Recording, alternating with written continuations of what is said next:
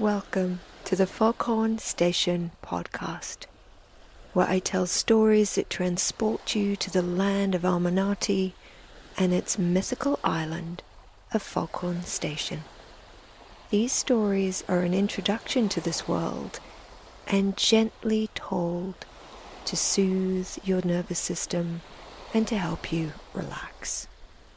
Over this first season, we will explore some of its magical secret spots that will open up a place that you can always call upon for a moment of calm.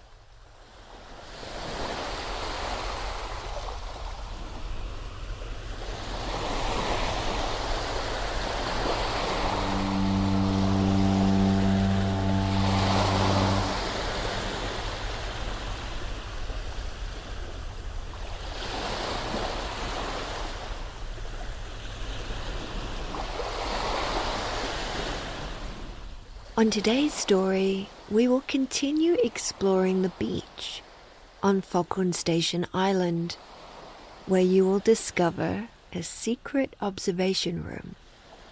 You will spend time watching the fish and the starfish in this really special underwater room with a cozy couch where you will fall asleep.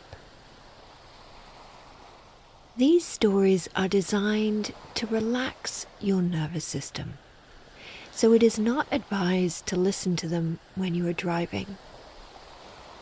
Instead, I invite you to get comfortable sitting in a chair or laying down.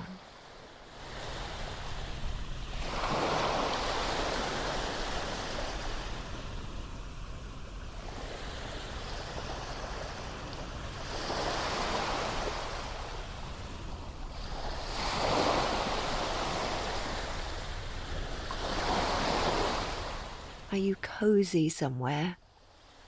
Place one hand on your heart and one on your belly as I guide you in some breathing exercises. Let's take 3 breaths together to start our settling process. Are you ready to begin? Let your body get settled in your spot and make sure that you are comfortable. Let's take a settling breath in through the nose and gently release out through the mouth. And again, taking a deep breath in through the nose and very slowly and gently release it out through the mouth. And again, taking a deep breath in through the nose and very slowly and gently release it out through the mouth. By now, you should be able to feel through your hands that your heartbeat and breathing has slowed down. If your hands feel comfortable where they are, just leave them there for this story, or now would be a good time to resettle them to another cozy spot. I now invite you to pay some attention to your jaw. The jaw tends to hold a great amount of stress and tension. Consider opening your mouth just a little and relax your jaw. Just relax. Let it release that tension. Let it all go. And now, turning your attention to your neck. Just send a wave of relaxation from the top of your head down through all the muscles of your face and into your neck. Releasing those muscles. That's right. And now turning your attention on the muscles from the base of your skull down into the neck and around the front to your throat. So much tension is stored here. just imagine it releasing by sending a wave of deep relaxation over the top of your head, down into your neck and into your shoulders, and release those muscles holding up your head. All of that tension is melting away and leaving your body to rest. And again, sending a wave of relaxation from your head all the way down your body to the tip of your toes. And relax now. Your muscles are melting into the surface behind you. And all the stress from the day is letting you go. You are so relaxed and peaceful now. Let's take a deep breath in through the nose and very slowly release through the mouth. Good. Now that we have relaxed your body, let us begin our story so that you can soothe your busy mind and calm your nervous system. In our last story, you had explored the beach at the furthest point of Foghorn Station Island. You had walked in the sand, explored the rock pools filled with starfish, wandered along the beach finding shells, and had a glorious nap in the Foghorn Station sailboat called Foghorn Dreams. Today, we are going to continue with our beach exploration. You are sitting on the end of the wooden boat dock in the late afternoon sun. The colors are starting to shift from blues to pinks. The air is calm and smells of a concoction of flowers. Your legs are dangling from the dock and you are enjoying the view from the island as it slowly floats on the ocean. In the very far distance, you can see the city skyline of Almanati, and on the opposite side, you are starting to see a dot of land coming into view on the horizon. You have no idea what this land could be. You have peace with the rhythm of the days on Foghorn Station Island, and that you have no control over when you will return to land. At some point, when the time is just right, you know that the island will return you home. The island is trying to tell you something, and you have not quite received the messages yet. You are enjoying the break, discovering how to relax again, and the unfolding days of exploration. You decide to keep exploring the edges of the beach that you have not yet walked upon. You stand up and, feeling the wooden boardwalk dock beneath your feet, you walk back to the warm sandy beach. Your feet sink into the sand and the warmth travels up into the muscles of your legs, and it feels wonderfully relaxing. You stroll along the beach, stopping to pick up the occasional shell or special rock. You hold the large shells up to your ear to hear the ocean, and remember the first time that you did that as a child and how magical it was to listen to. You wonder about the first human that held a shell up to their ear. What made them do that? And how did they feel listening to the ocean sound emerge from that shell. These are the fun things to turn around in your brain as you walk along, feet sinking into the sand, your hat shielding the low setting sun from your eyes. You can hear the birds flying over to settle in for their nighttime spots in the forest or on the rocks ahead. You see a gathering of birds on top of a rock stack at the end of the beach. They are preening their feathers and chattering away together. You wonder, what are they saying? As you get closer, you see that the rocks are forming a long stretch that goes up to the top of the beach. You follow the edges of the rocks away from the ocean.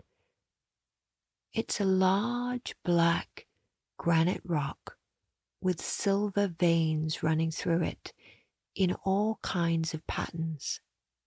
As you get further away from the ocean, the rock starts to form an archway. And there, hidden between two rocks, you find a blue metal door with a rounded top and a large, rusty door handle. There is a rusty metal starfish on the doorway, and you run your hands over, feeling its bumps. The door is big enough for just one person. You push on it, and it opens just an inch. You push harder, and it opens all the way to reveal the top of a metal staircase.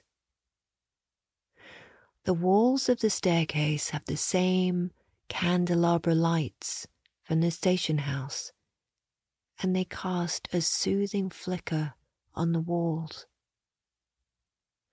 You feel instantly comfortable and safe here, and very curious as to what is at the end of this staircase. There are soft slippers at the first step, and you slip them on your feet. They are very cozy and warm, and your feet delight in them.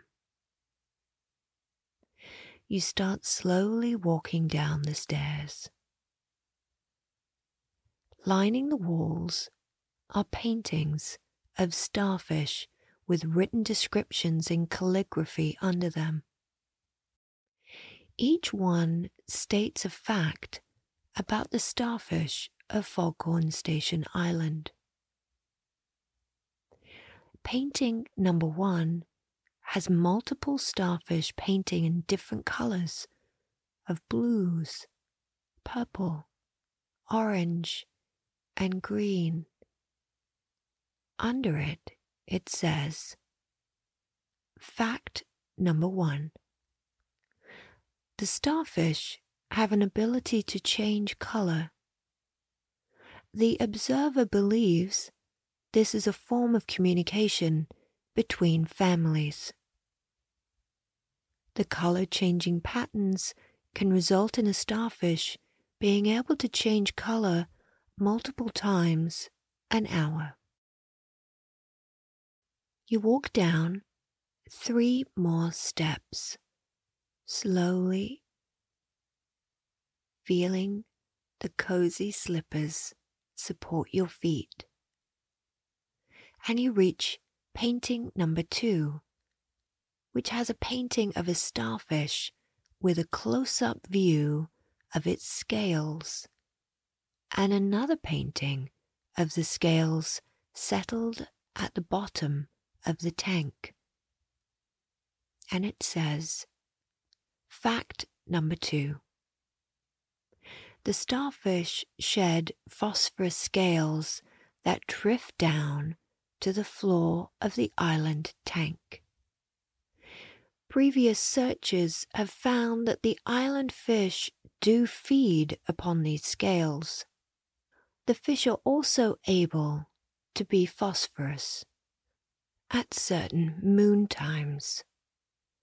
Whether this is due to the starfish scale consumption is not known at this time and subject for further research. You walk down 3 more steps and you reach painting number 3, which has a painting of clusters of starfish in low lighting. Fact number 3 is written underneath it. The starfish native to this island have a dawn chorus similar to the birds that starts at 4 a.m. and goes until around 6 a.m. The starfish sound like a combination of crickets and larks with different pitches. When played for humans, it results in a state of deep relaxation and even deeper sleep. Subjects report having dreams that provide answers for questions that they have been seeking. They can be heard with the special instrument created to hear the starfish that was made by lightkeeper and watcher Dorothy Marvels. You are enthralled by these paintings and descriptions and hope that one day you will hear the infamous Foghorn Station Island singing starfish. You reach the last step and arrive at a small round room with blue carpet and a single lamp above a door with a porthole window in it. Peering through the porthole, you see a dimly lit room with a long couch in the middle of it. A sign at the bottom of the staircase reads, "Please only speak in a whisper." You push open the door, close it behind you, and enter the room. You take a moment to adjust your eyes to the low light and gain your bearings. You are in a round room that has glass windows in a circle that wrap all around the staircase door that you have just come through. You are below the water in the glass dish that the Foghorn Station Island sits within. This is an observation room that lets you see into the tank. There does seem to be a hallowed feeling to this space, and should there be someone with you, you certainly feel the need to whisper, as one would do in other sacred spots. You walk slowly around the room, looking through the glass windows. On several of the panes of glass, you see the infamous starfish stuck to the side of the glass, giving you the perfect view. You can see their thousands of little legs with tiny suction cups holding them to the side of the glass. Some of them seem to be slowly moving. Are they sleepwalking? You wonder if they are dreaming. And if they are, what do they dream about? You wish that you could have starfish dreams. And perhaps you will tonight. You spend some time closely studying these incredible creatures in this dimly lit room under the water. This room seems like the place that could transport dreams. The water is a dark blue with shards of light shining down and dancing around the tank. When you walk up to the window and look down, you can see straight down through the tank to the ocean floor below and the sand dunes and ocean mountains floating by as you go. You feel incredibly relaxed here and calm. You spend a long time looking at the fish swimming by, the different corals floating under you, an entire world with its own culture and rhythm, and listening to the sounds from this observation room. Sitting on a small table next to the window is a machine that you have never seen before. It is square, with lots of dials and levers on it, and two large reels of tape on top of it. Coming out of it is a large funnel that sits against the glass. In front of the machine is a label that says, "Sacred." You are so in love with this room. You are beginning to feel tired. In the center of this room is a large couch.